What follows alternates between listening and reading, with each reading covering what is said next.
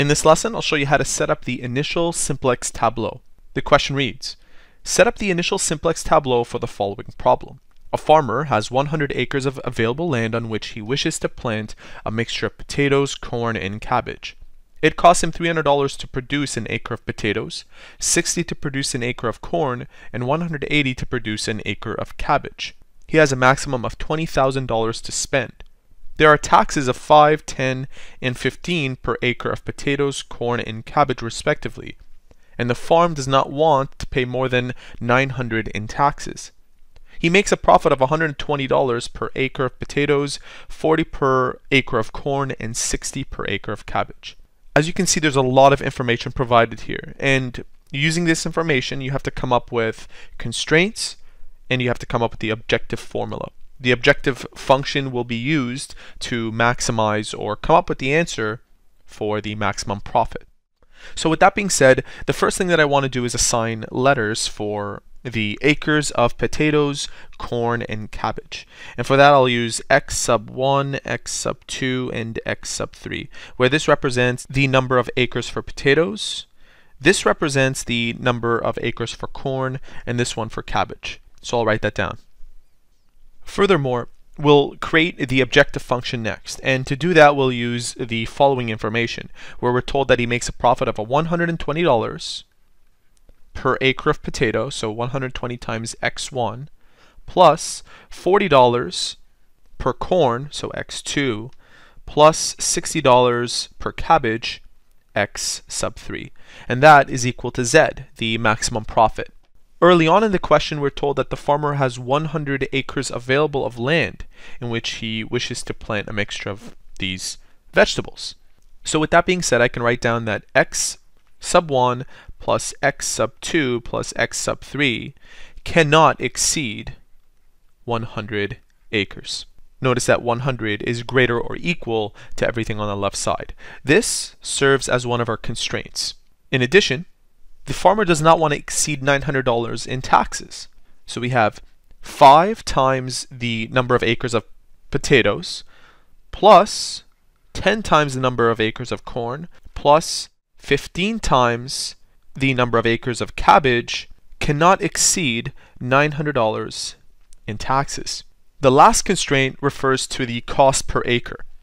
And for that, we use the information provided here. It costs him $300 for the potatoes, so $300 times the acres of potatoes, $60 to produce the corn, plus 60 x sub 2 plus 180 for the cabbage, and that, according to the question, cannot exceed $20,000. I'll highlight that information for you. Of course, one more thing that you want to report before you continue on to the next step is to say that x sub 1, x sub 2, and x sub 3 all need to be greater or equal to 0. At this point, you should notice something. Take a look at this constraint and this constraint. Notice that they can be reduced. There is a number that is equally divisible into all 4 terms. The number that can divide into all 4 terms is 5. So if I divide all of these terms by 5, this becomes a 1, that becomes a 2, that becomes a 3, and that becomes 180. And the reason why I'm doing this is because, of course, you didn't have to spot this. You could have gone ahead and moved on to the next step without doing this. But by reducing the numbers down, it makes the solving process easier for later on. And also, for here, there is another number that's equally divisible into all 4 numbers, and that number is 20. So if I divide this by 20, I end up with 15. Dividing this by 20, I end up with 3. And dividing this by 20, I get 9. Of course, dividing 2 by 20 gives me 1,000. So your new constraints, the ones that have just been changed, should look like this. Now that we've done this, the next step in this process is to convert the constraints, the inequalities, into equations. So we can convert this inequality into an equation by introducing a slack variable, which we'll call s sub 1. And I'll add s sub 1 to the left side. Notice that by introducing the slack variable, the inequality becomes an equation, and I've shown that with an equal sign. For this inequality, I can introduce a second slack variable. And for each constraint, you introduce a new one. So here I'll add plus s sub 2 and change this into an equal sign. Lastly, I'll do the same thing here. At this point, you want to make note that s sub 1, s sub 2, and s sub 3 need to all be positive. So I will rewrite that here. S sub 1, s sub 2, and s sub 3 need to be greater or equal to 0. The next step is to convert all of these equations into an augmented matrix, which we call the initial simplex tableau. So starting with our first constraint turned into equation, we'll write down the coefficients of each term. So 1, 1, 1, 1. So this column represents x sub 1, x sub 2, x sub 3, s sub 1. There is no s sub 2 or sub 3 in this equation, nor is there a z. So you do need to report that, where you write down 0, 0, and 0, and the constant is 100.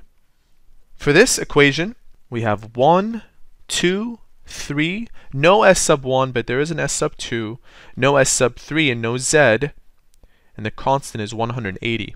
For this one, it's 15, 3, 9, 0, 0, 1, 0, and 1000. And your objective function always goes last.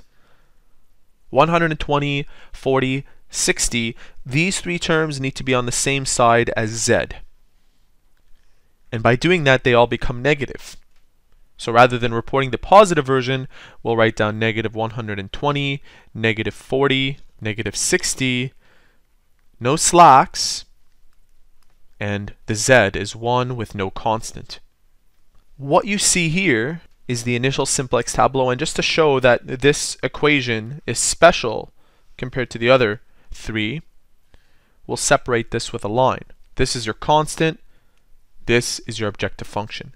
So we have accomplished exactly what they wanted. They want us to set up the initial simplex tableau, and we have. And in one of our next videos, I'll show you how you can solve this and come up with the optimal value. So stay tuned for that, and we hope to see you soon.